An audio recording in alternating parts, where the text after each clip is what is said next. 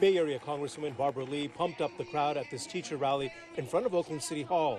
Behind the scenes, there's confusion and frustration at the bargaining table. My goal as superintendent has always been to increase the compensation of our teachers. The Oakland Unified School District says what's on the table is a historic $70 million offer, a retroactive 10% raise, a $5,000 one-time bonus, and a 13% raise for all teachers, up to 22% for some. My team has thoughtfully planned out a way and made recommendations to make sure the district can afford this massive compensation package to maintain financial stability in the years to come. The problem is the teachers union, or the OEA, claims it's not an official proposal. The last proposal I'd seen was 3 days ago, and that excluded a lot of our members.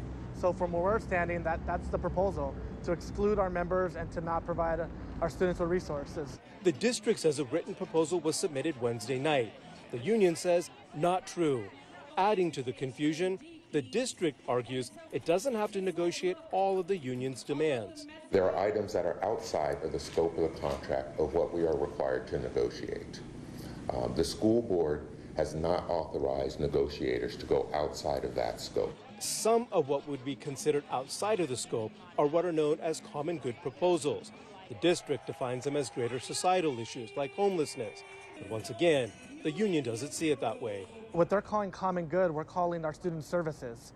We're talking about special education services. We're talking about mental health services. We're talking about targeting resources at our primarily lowest performing school. That is bargainable. That is under the law bargainable. The two sides will continue to meet, but until there's a deal, the strike will likely continue. In Oakland, Ansel Hassan, ABC 7 News.